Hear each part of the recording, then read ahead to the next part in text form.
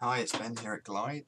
Just doing a quick video where we're going to look at how you can use webhooks within Glide to trigger integrations with theoretically kind of any other program that supports webhooks. My particular example today is a popular one. We're going to look at the Zapier webhook trigger, and we're going to use it to post a job update to the Slack program. So, to kick this off, I'm going to go into my Zapier dashboard. I'm going to make a new Zap, and the trigger step is going to be not the Glide app, but instead the built-in app called Webhook. There it is. And on this occasion, we want to catch a hook. Okay, so Zapier has created the URL here that forms the webhook. This is the web address that will be getting updated with the information we send to it. Of course, this is hosted by Zapier, so it'll be on their servers. So we're going to copy that to the clipboard, and we're going to jump into our Glide system. Now, for my example today, I'm going to configure Glide to send information to this webhook when we send management accounts to a client. So to do that, I'll come across to the config menu. Bear in mind, you'll need to be a super user to access the config menu. And I'll go into edit workflow systems. I'll go into my management accounts workflow, come across to workflow routes. I've just got the one route in here currently. And I'm just going to scroll down to my step that is sending to the client. Here it is. We will create a new action. And this action is going to be just at the top of the other section here, send data to a webhook. So we need to post into here the URL that we took from Zapier, and we can put a description here. So I'm just going to say send info to Slack. That's my ultimate purpose for this webhook. So we click save. Okay, so coming back to Zapier, what it's asking me to do is to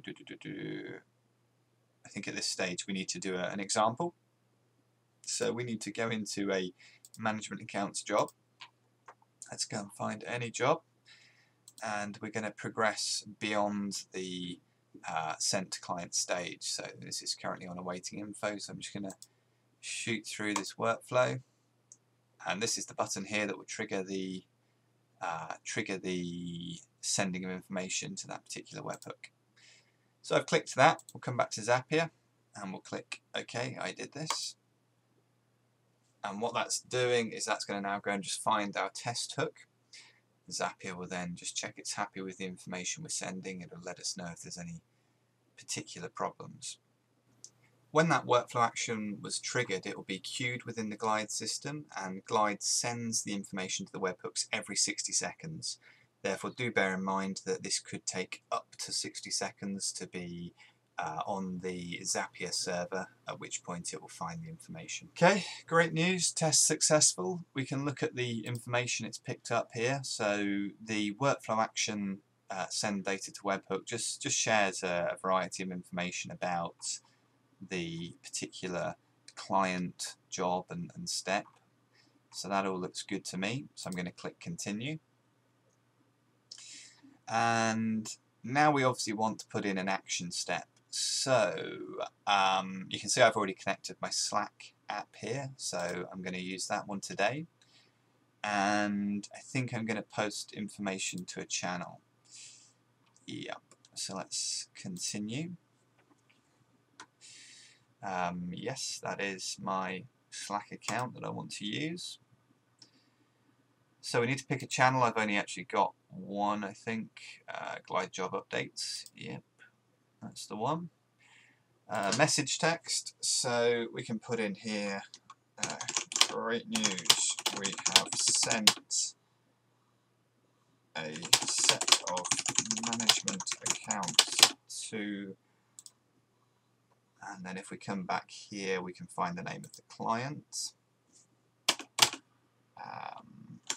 They will be really happy. The job date was So I'm just picking out a couple of random bits of info here. The job date's shared in the kind of year, month, day format. Perhaps not the most user-friendly. I mean, I won't do it today, but you can use the Zapier app format to change the format of any date field, but probably no point for the purpose of this video. So of course, you know, if we just glance again at the information shared by the workflow action, there's quite a bit in here. So for example, the holder of the job, the stage that the job is now on, the route name, various bits of info that you could merge in. I'm just going to go for a simple message there. So let's look at our other. I think all of these ones are now optional, so we probably don't need to do these today.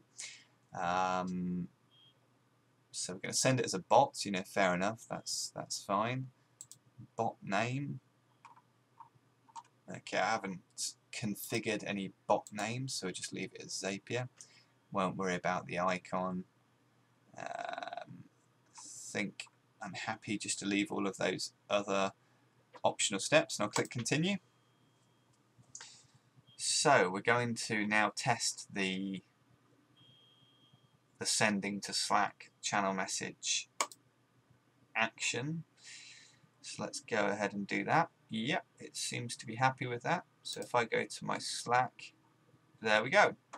So the Zapier app has said, great news, okay, spelt news wrong, never mind. Great news, we have sent a set of management accounts to Oldwick Farm. They will be really happy. The job date was 3110. Cool, so we can now click finish, and you know, it's as simple as that. We're going to give the Zap a name. So this will be management account sent to clients, brackets to Slack.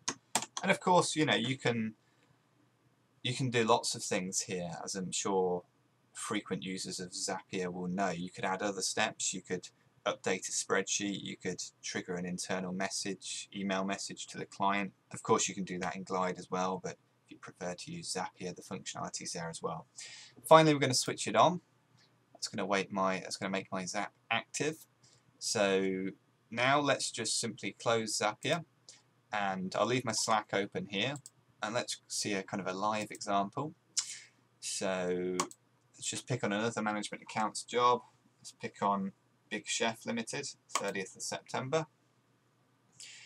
Again, we're just going to progress through, and we're going to click this one here, send to client. That's going to trigger my webhook. So that's what's happened there, is that the workflow action has posted information to that URL within Zapier, and then Zapier is going to pick that up, and it's going to trigger the Zap, as they call it, and that will send the information into my Slack. So could take a couple of seconds.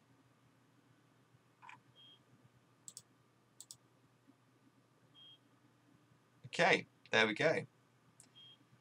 So I reckon it took about 15 seconds there, which is pretty cool. That's pretty quick. And we've got a second message coming in down here. So of course, you know, this is fairly simple example here. Just I set up this Slack account this morning, as I don't otherwise use it. There's just a single user on here. But if you've got a big office and you want to share news, for example, you know, information coming in, anything really that might be part of your Glide workflows, then this is a great way to do it. So I hope that's a useful video. We'll be posting a lot more kind of similar uses now that we've got the Glide Zapier app coming along. We'll be posting up videos of other cool things we work out, you know, kind of good use cases for the Glide Zapier app. Okay, cheers.